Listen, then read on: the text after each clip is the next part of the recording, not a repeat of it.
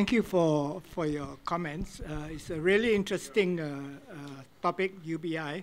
I'd like to make two comments and invite your responses. One,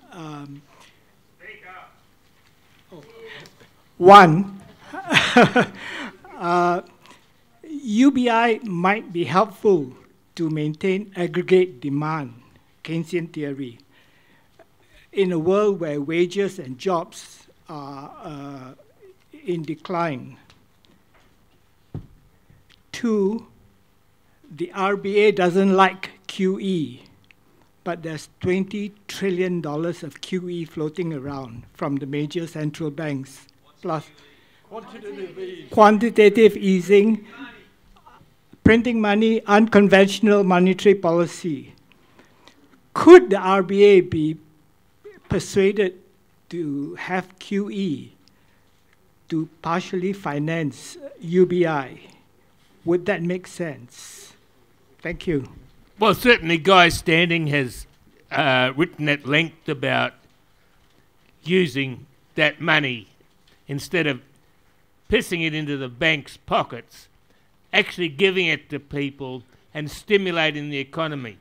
And in 2008, that's exactly what the Labor government did in this country by giving people money, and it kept us out of recession. But you know, one of the easiest ways to fund a UBI is been revealed by Mossack Fonseca.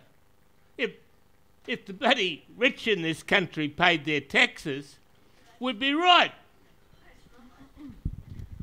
So I hate to agree with you, John,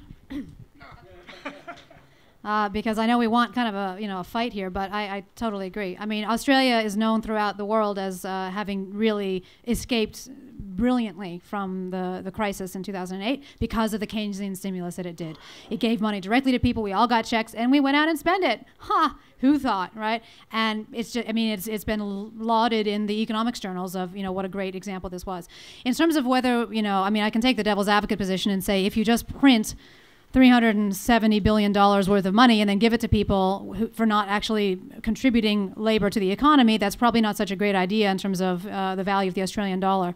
But at the same time, I think if we want to pay people directly who are struggling with money that is coming out of policies and that coming out of monetary policy, I don't see a reason not to do that as long as the figure doesn't get too big. Hello, I would like to address two issues I had with your speeches. One was the first speaker. I'm really bad names. Even people I know, it's abysmal. Yeah, John Gigi. Okay. With John, your forms that you were talking about in the end were semi-admirable to a degree.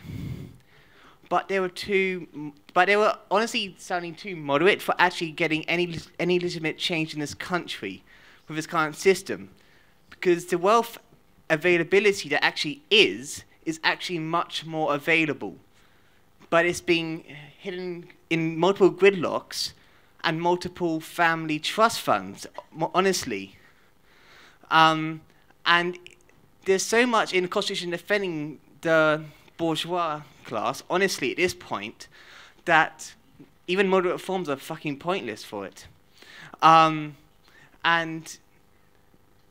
to address Gigi, your point on how it's unavailable to happen as of right now is similar to my first point.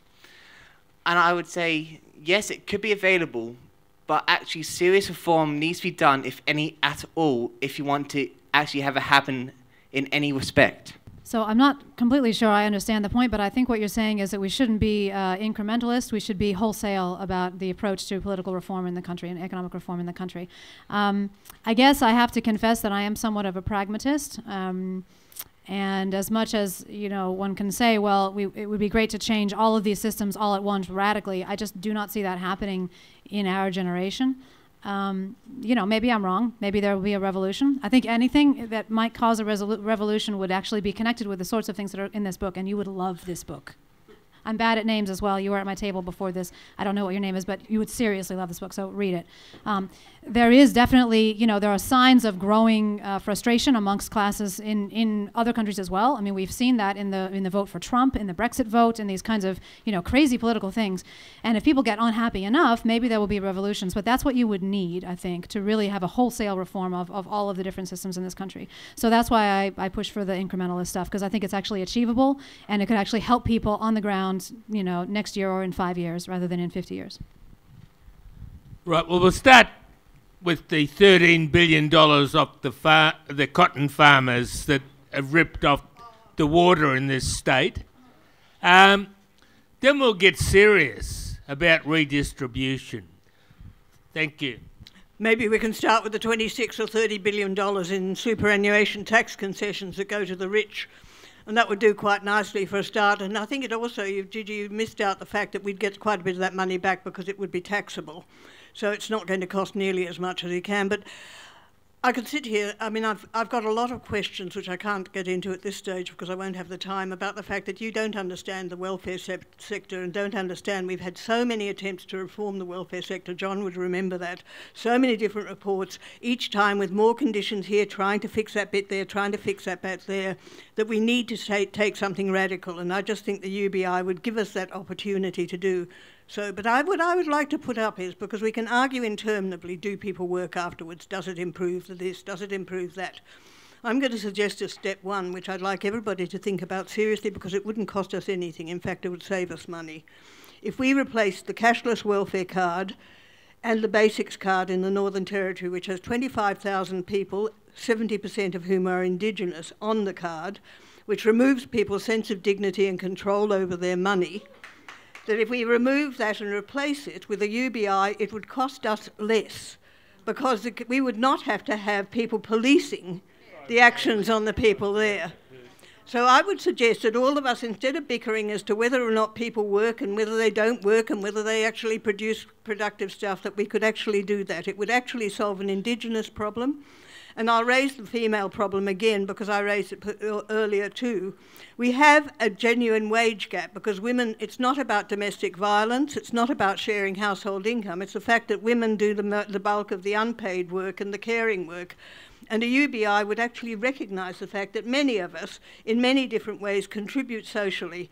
And we can start looking at the introduction of a basic income to get away from the idea that the only income you can have and the only way you can be productive is by having a paid job. This is a Western influence that comes out of the bloody stupid Industrial Revolution, which we're finally sort of working our way out of. And I just think we need to get back to the idea and learn from the Indigenous people who've managed for years without having waged labour. And we keep trying to turn them into sort of, white male dead shits who are sort of self-interested and get a mortgage. So maybe we could actually learn from them and learn from the fact that when they actually had a process where they actually had the original CDEP thing, that they actually worked on country, they did all sorts of things, they produced all sorts of things within the communities.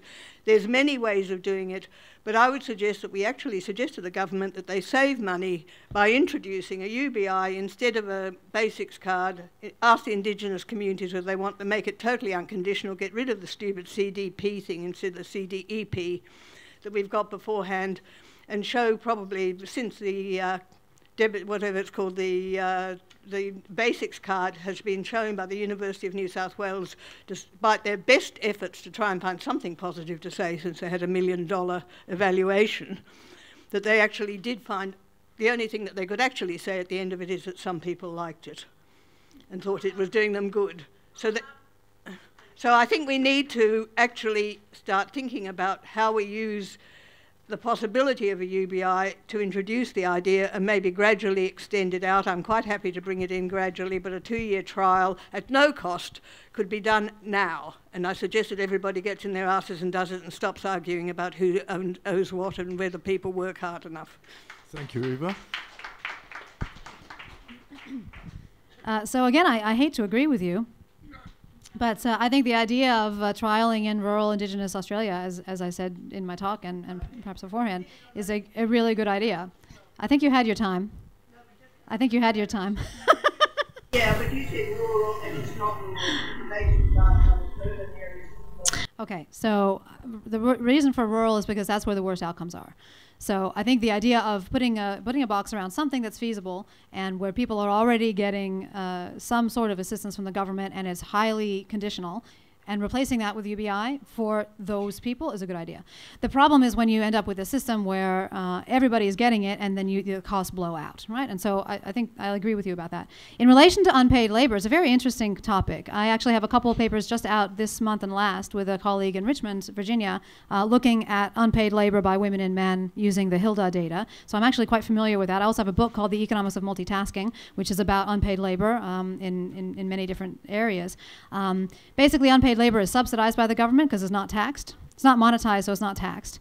And so it does actually get subsidized, and people are doing it anyway. So the question of whether we should pay people to do what they're doing anyway is somewhat fraught. But I don't actually think that's the best feminist argument for UBI. I think the best feminist arguments are the ones that I made, but we can disagree about that. The real question is, what's it going to cost? Do we need to think about net cost, not how much is actually paid in the universal basic income, but how much is got back? And that's why I want to pay Gina Reinhardt, because then we'll have tax collectors, sufficient numbers of them, to check up on tax cheats. At the moment, 2/3 of these compliance officers are checking up on diddly squat amounts in the welfare system. Let's get real about people paying the appropriate amount of tax. If I could just chip in a little there, I might say that following John, that I did an interview on radio a while ago about UBI, and the radio interviewer couldn't get over this point, that why would you make the payment to wealthy people? And I said, well, because, you actually get most of it back as long as you police the taxation system properly. He just was stuck on this. He couldn't move on to discussing any other aspects of it because it was like a mental block. But I really value your comment that this could be a vehicle for actually getting a better taxation system. Yeah. Next question. Yeah, hi, thank you for your talk. When we talk about the cost of a universal basic income, my question is, how can we afford not to have one? Yeah. Given the fact that a universal basic income will help to decommodify human activity, creating socially useful work outside of the market, leading to a steady state degrowth, decarbonised economy, which will end the growth fetishism and consumerism of the current system and is environmentally sustainable. And the economist Guy Standing, in his new book, Basic Income and How We Can Make It Happen, read it, everyone, argues we must have a new income distribution system. The old one has broken down. Real wages will continue to stagnate or decline in OECD countries. Inequality, insecurity, poverty, and the emergence of a precariat class without an anchor of stability will continue to grow. This is a recipe for economic instability, right-wing political fundamentalist extremism, and a whole lot of other nasty things. The UBI will serve as an effective new mechanism, form of income distribution. Its time has come. Thank you, Bill Shorten. I think we'll take that as a comment. Thanks very much. Thank you. I'm Geoffrey, Gigi, and John. I think the very key thing here is framework, because what we're trying to struggle is between the inflationary effects of a UBI and will it be adequate given our tax base? But I'd like to call attention to a case of the Jubilee line in London, which cost £5 billion to build, but raised real estate values by $13.5 billion. And calling attention to that case, we might be looking at, we can't use the same economic model to achieve a UBI and end poverty. It's pretty much like using a propeller-driven plane to go at the speed of sound. You're going to wreck the plane and have a bad accident. But having discussed the Jubilee line, it also shows that the government generates economic values that go to the pockets of the wrong people. When you look at how much it spent on the Jubilee line and who got rich from $13.5 billion pounds in increased real estate. Second problem is, more than 95% of our money in circulation is really lent into existence by private banks, when the gut should be in the hands of the government to build these infrastructures that raise land values and economic rents, that should be monetized and eliminate poverty. Because by gum, I'll make a bet that if we properly design an economic system, we can eliminate poverty within our lifetime.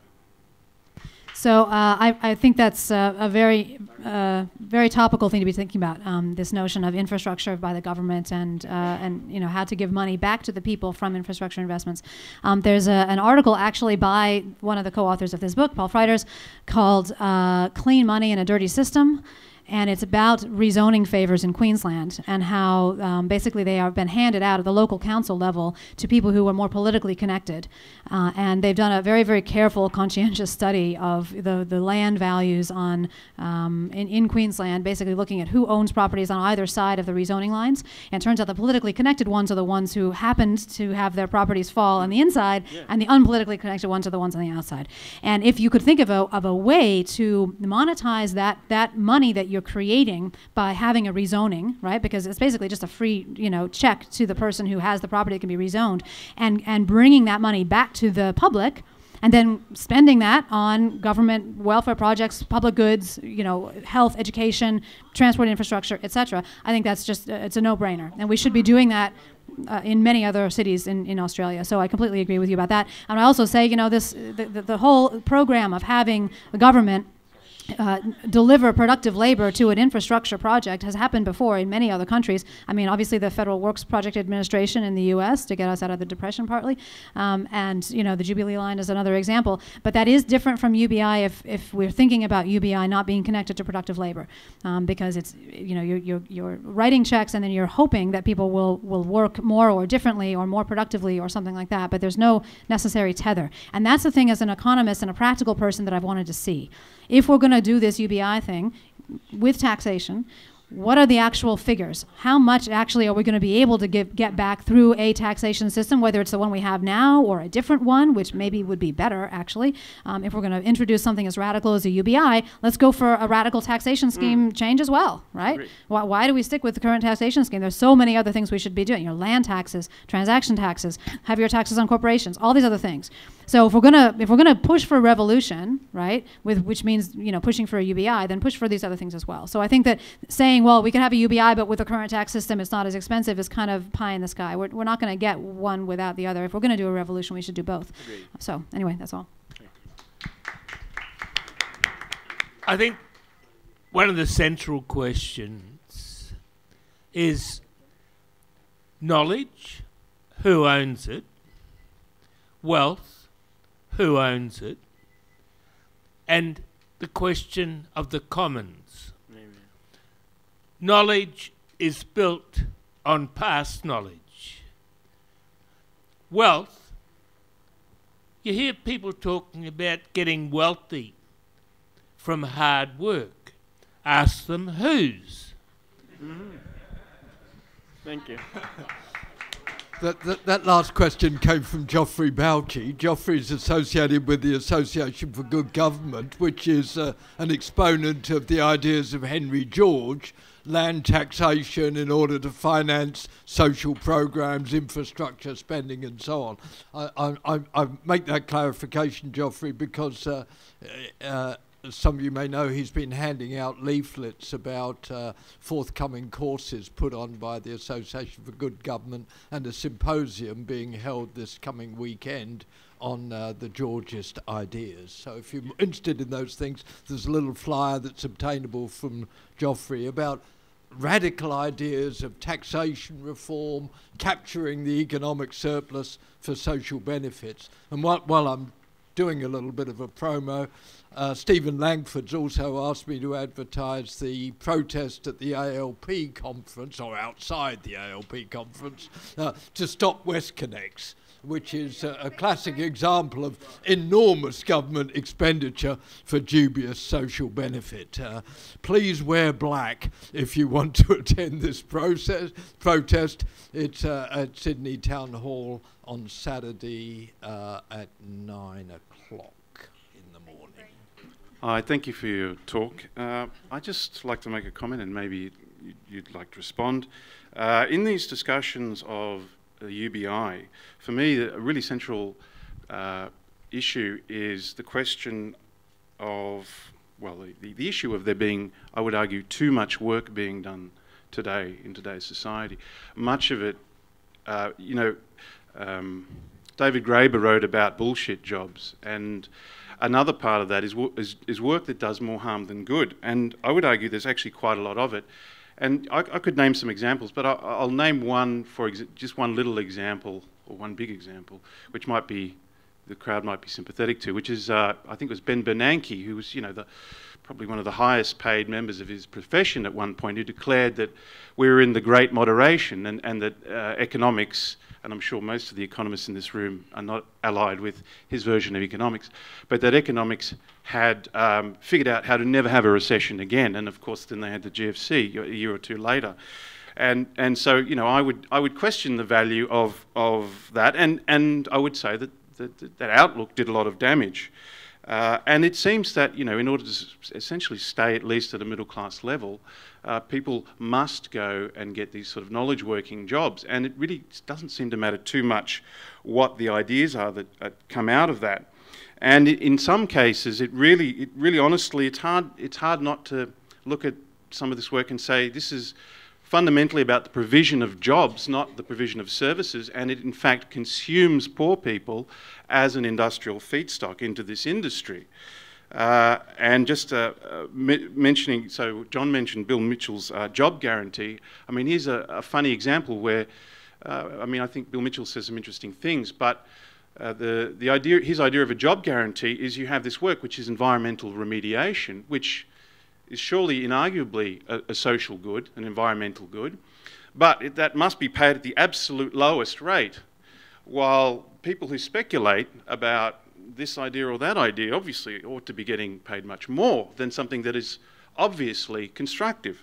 So I would argue, I'd just like to inject this idea into the UBI discussion, that a UBI removes the incentive that creates work that does more harm than good. People are not driven into work for the sake of work. If they think, well, maybe this job is not really doing good, they just stop. They're in a position to stop working.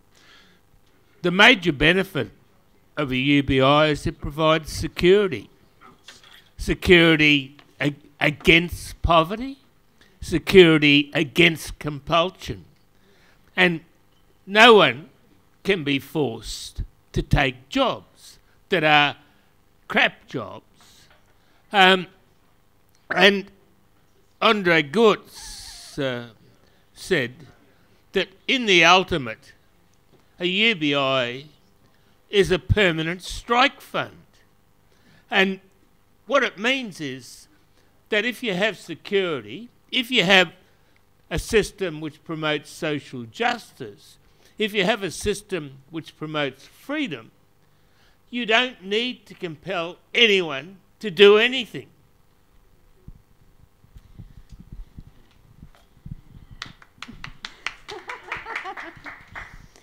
So it's interesting that the question of whether people are doing too much work. I thought you were going to go in a different direction, which was people are working too many hours per week, regardless of what they're actually doing. And if we had a UBI, people would choose to work less because they could, and they would prefer to have more time on leisure.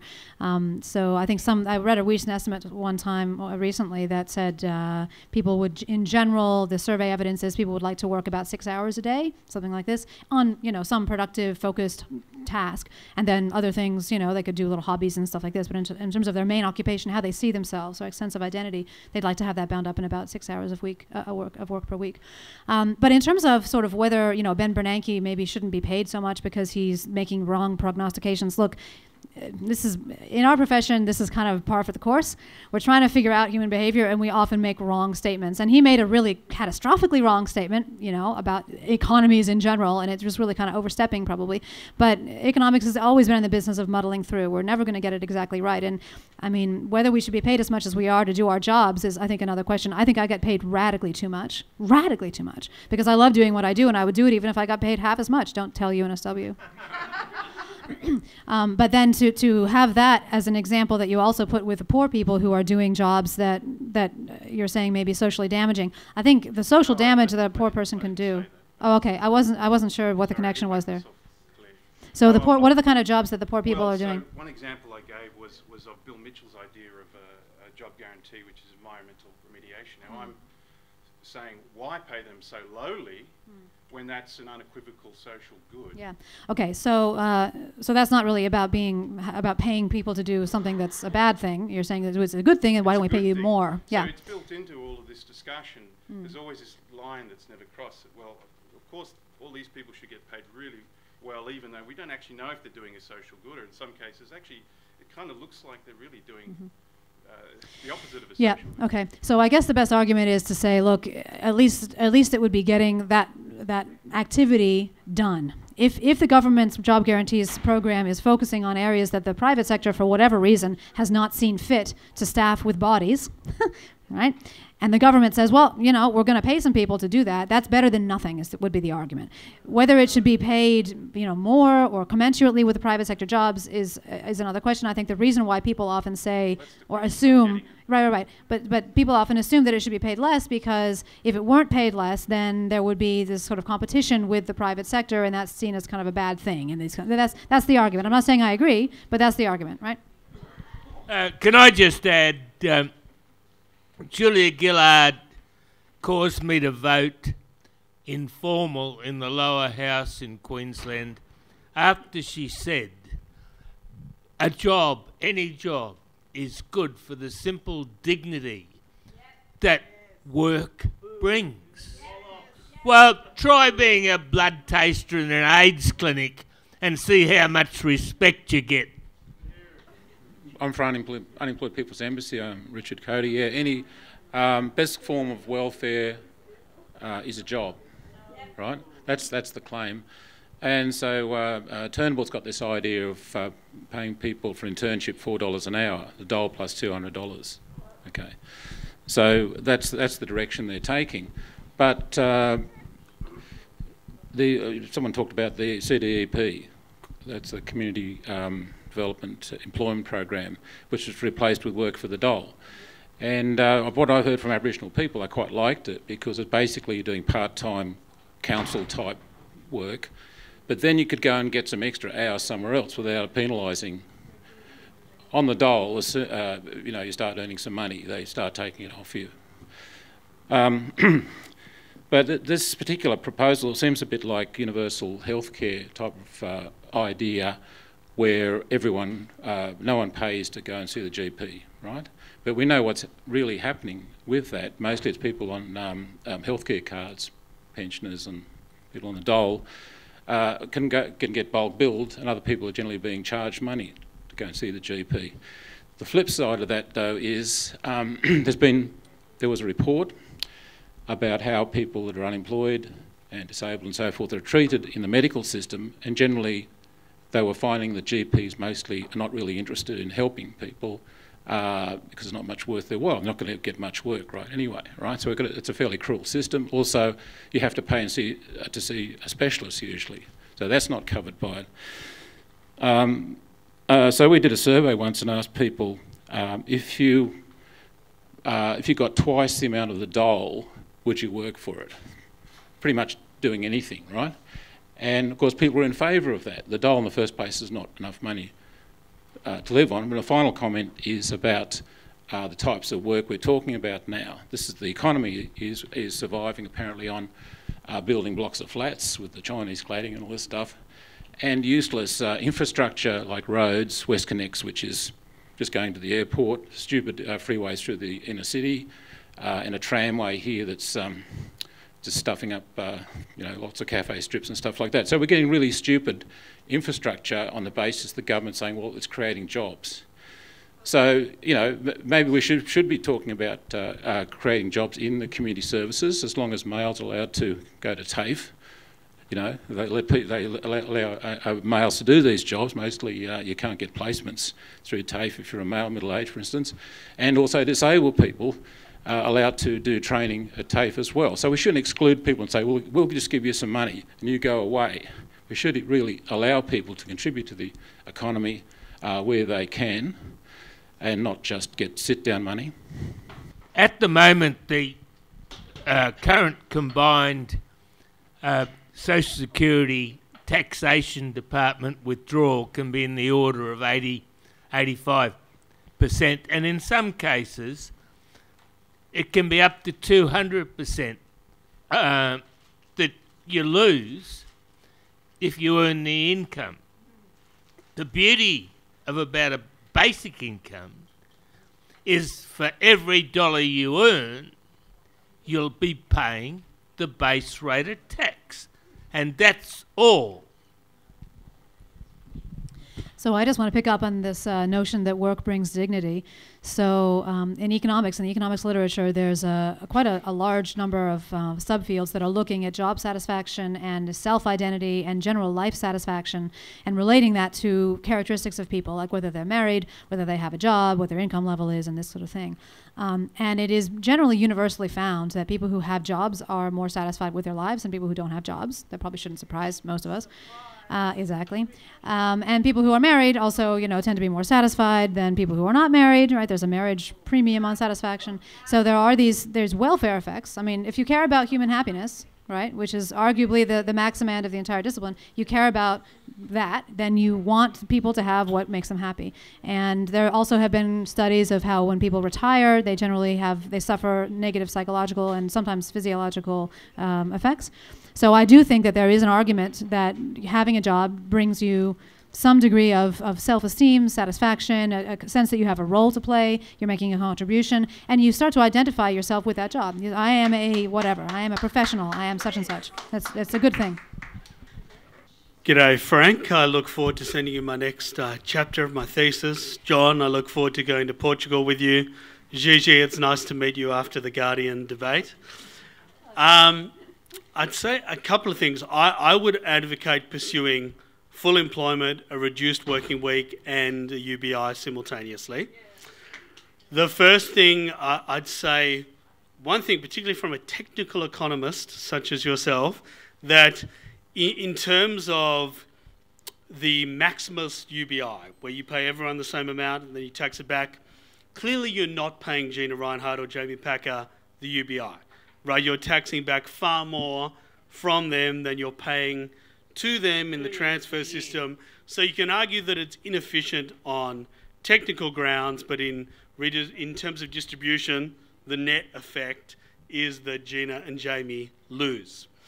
The second thing I'd say is that I totally agree with you about the gross cost of paying a universal basic income at a meaningful level right now.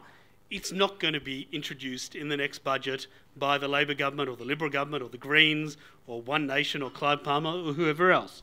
So we need to look at other intermediate pathways towards basic income, and that's something I'm personally very interested with working on with a political economist called Ben Spies-Butcher, looking at a combination of something like a universal age pension a la New Zealand, like a truly universal age pension with no assets or income test, and combining that with a youth basic income between the ages of, say, 18 and 25, where potentially we look at a net cost of something like $50 or $60 billion instead of the $200 or $300 billion that you're talking about.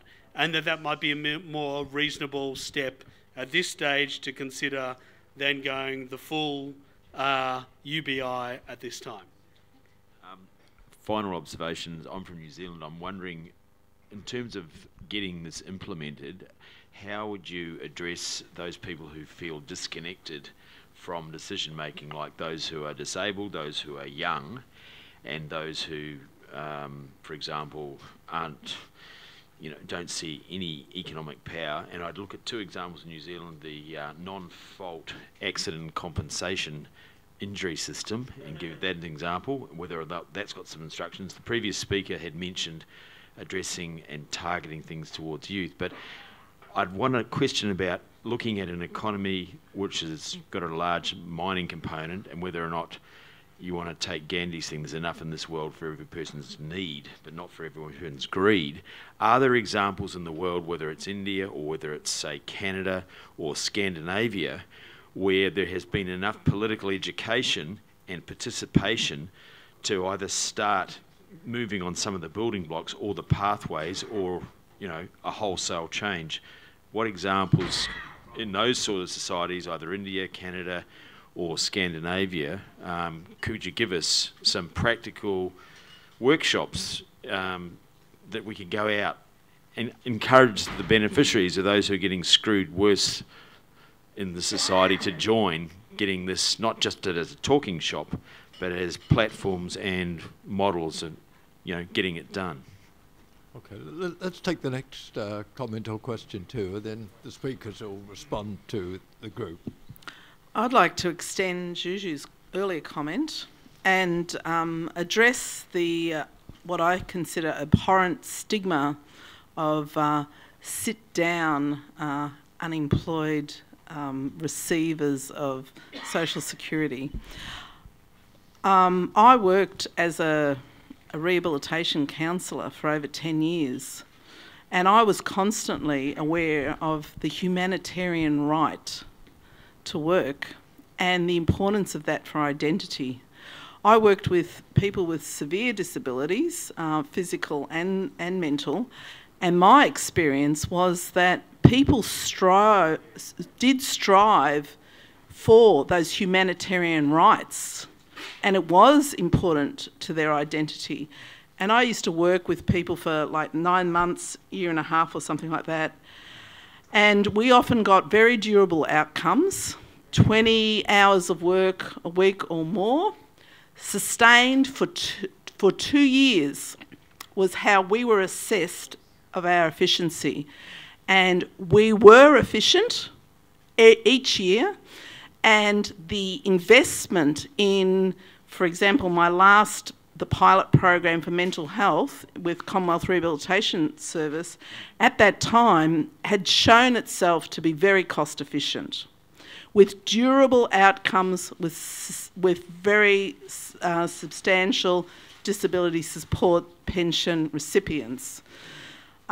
So I am disgusted when people focus on their fears and project that with stigma, and I think it's time to look at Australians' own record when we took humanitarian approaches and assisted people into employment, and that we know that many people did strive for those humanitarian rights. What we have is a neoliberalist situation where they don't care about humanitarian values, and they're not seeing that Mad Max, here we come. We will create such a subclass of desperate people. I think crime is already on the increase, drug use is already on the increase. Australia's one of the worst. Suicide has long been, it's terrible, it's terrible. What we need to do is expose the neoliberal agenda of non-caring and being anti-humanitarian, and actually stick them in the guts for it. So any proposals? Let's do it. Thank you. Let's take the last two comments, then the speakers will respond. Yeah, I think at a previous Politics in the Pub on this topic, one of the speakers said that if you just give people income, then that money goes straight into the pockets of landlords. So I would be wary of that. Wouldn't it be better to give people land and housing and fulfil their basic needs in that way, which would be either retained in the hands of the state or the community, rather than going potentially to the private landlords. Very interesting point. G'day, how he's going? Just back on the topic on job satisfaction. I think if we sort of break up a job and have a look at what a job provides, it's not actually the money part of the job that provides the satisfaction, but it's actually the role that the job that's within the job that provides that satisfaction. So if we could accommodate some kind of way to provide that fulfilment for people within a community, that fulfilment of having a role to provide the community, then that satisfaction will be there without the need for any money. And would a basic income help in that process? Yes. It would. Yes. Well, that's a very interesting series of comments. I'm going to ask Gigi and John to try to make some coherent response. Okay, hopefully I can remember what everybody said, at least to some extent. So let's start with the roles and job satisfaction and dignity stuff. So yeah, I just want to agree again with the lady who worked with the disabled for many years, wherever she is now, and also with the guy who just spoke. I think that having a role, having a way in which you are seen by others and yourself to be contributing to your society in a positive way is just incredibly important for people's sense of self-esteem, for their satisfaction with their lives as a whole, for their sense of self, and for their ability to influence other people in the society in a positive way. My mom was a psychologist, and I've done work in well-being, and I just think this is obviously true. So the question is whether or not we can have that without having paid work. At the moment, the way our society is structured, with the norms that we have, having a job is often seen to be the way in which you contribute. Having a paid job is seen as the way in which you contribute to the society. There are other roles we can also play, but they generally don't have as much status as those of a paid job. Now, well, change the norms is a great idea, right? But how long does it take to change norms, right? So my question really is, is that realistic? Again, being a practical person, how realistic is it for us to sort of wave flags in the air and say, society should change? Yeah, okay, it should change. It used to be long before the advent of, the Industrial Revolution, which I will disagree with somebody. I think it was a good thing because it's given us things like microphones and other stuff in which we can, use in our everyday lives. But before that, we had people in communities who did have roles that were not remunerated, but they were recognized roles and that gave people satisfaction, right? And it's just that now those roles are generally more seen to be the ones that are monetized rather than non-monetized. But there are also very respected roles in the society that are monetized, like being a mother is generally considered something respectable and a reasonable thing to have in your life as a role. But really, when you look at the people who are disenfranchised today, because of these kinds of issues, it's the middle-aged, white, low-skilled men, particularly in other developed countries. Here, we're getting it more and more. I was just at a conference in San Diego where they were talking about the United States problem, and it's massive, right? I mean, this is the only group for whom longevity is actually going down, right, in the U.S. now. And the suicide rate is, skyrocketing. Opioid rates are ridiculous, right? The use of opioids, off-prescription, sort of addictive opioid use is huge over there. And that should be a painful thing to people who are, again, worried about human welfare. These people generally are disenfranchised not only because of social isolation, but often it's tied with work. They have lost their jobs.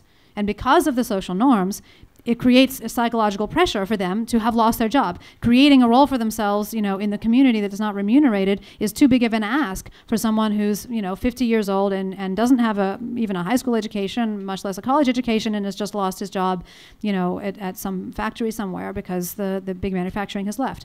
And he's going to get isolated in the community because he doesn't have the respect from other people because he doesn't have a job. And that is going to lead to sadness and and substance abuse and suicide, and this happens so much now. So I think that's just the reality of the situation, and that it's unfortunate. It's a horrible tragedy for these people, but the idea that we could change those norms quickly, I think, is unrealistic. Would UBI? I think that was a really interesting question. Would the UBI dollars go to a landlord And thereby actually didn't say the next step, which was would that then raise prices, because now all these people have more money and then they can spend it. And of course, poor people tend to spend more of their money. A, in general, they spend more, and B, they spend more of it on goods that they really, that are like food, housing, basic goods, rather than luxury items. So is this going to actually create inflation in the prices of things that poor people use most, and thereby be even more regressive? So that's something that doesn't get talked about a lot. I think, look, that's obviously where some of this money would go. Nobody that I've seen has done the simulations of this, but that's what I would want to push for as an economist. Let's simulate it and see. Get a model of the economy that's it's not going to be perfect, but it's roughly okay. And you got elasticities of spending for poor and rich people. You crank it and you see what happens. Are we going to get more inflation because of this? And what else? Practically, where can we start? The notion of politically mobilizing disenfranchised people. Whoever had that question. Right. So, there's one example that I know of in Alaska where somehow the government was able to work out a way to provide checks from the Alaskan oil fields to go to each individual person. And we could have done this in Australia from the mining stuff. What happened there, right? Total dropping of the ball by the big political parties, right? And again, I commend to you this book, right? Talking about political parties on both sides, the Labours and the Liberals, who, there is just this huge influence of political connections and moneyed interests above the interests of the Australian people. So I think the mining tax is a perfect, or failure to get the mining tax is a perfect example of an opportunity missed to do exactly that. To say, look, here is a resource that is Australia's as a whole. Let's figure out a way with our smart economic brains to lasso the surplus that's going to create and direct it to the people. That's exactly what we should be doing.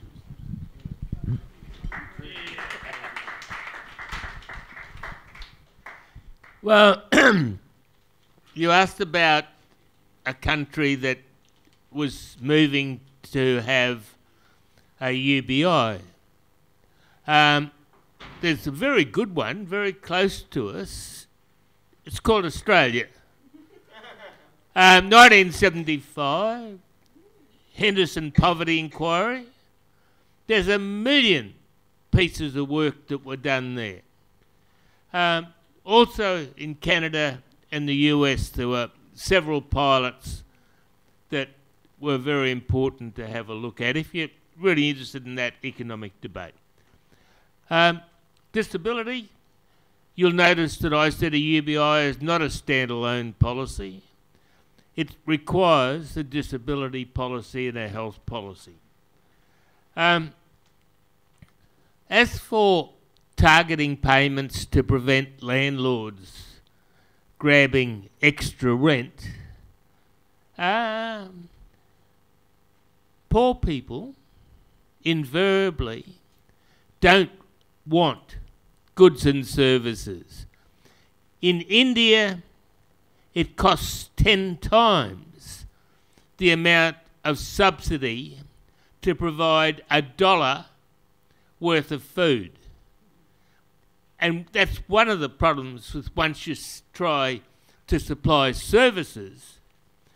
In relation to the quality of jobs, neoliberals have stolen, with their gig economy, the dignity that employment as a calling once provided people who were boilermakers and carpenters and people who were university lecturers, social workers even. Yeah, providing them with dignity was a bit excessive. But it was something that we did, that we wanted to do. It was a calling. Now it's the gig economy, air tasking, and rabbit, and all that sort of rat shit.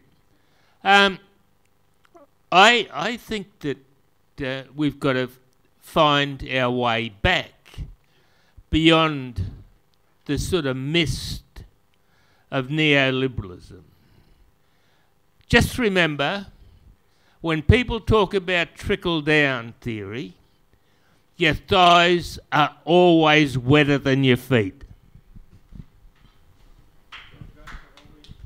Thank you very much, John. Don't want to lasso your beer. Look, I think this is politics in the pub at its best. We've got some competing viewpoints. This is a classic topic where it's open slather, but not in the sense of left versus right, short-term point scoring. It's about probing how our institutional arrangements can best serve our society. It raises a whole set of questions about the relationship between economy and society, and what forms the taxation and welfare arrangements play in mediating those relationships. So, frankly, I think this is one of the most fascinating questions in modern political economy as to how we're going to deal with the major social changes, environmental changes, economic changes, in a way that's consistent with our aspirations to have a reasonably egalitarian and democratic society. So this conversation is going to continue, and I think tonight's discussion has really illustrated its many dimensions and significance. 3 weeks' time, not clashing with politics in the pub, but on the preceding Wednesday, the night before, that's Wednesday the 16th of August, Kyle Winderquist, who's an international guru on this topic, is going to be here in Sydney. He's going to be giving a talk at the University of Sydney in the evening, 6 to 7:30, at the Charles Perkins Centre Auditorium. And I encourage you to come along and hear this significant speaker on this important topic. The event is put on by the Department of Political Economy at the University of Sydney in conjunction with the Sociology Department at Macquarie University and Sydney Ideas, and there's some further information here. Can I just say, book quickly on that, Frank, because there are only 20 seats left. Oh, is that right? Okay. And it's free? Yep. But you have to register online, Troy. Register online and it's free. Okay, good. Info here if you want to follow that up. So thank you everybody for excellent questions and discussion, and hope to see you at Politics in the Pub next week.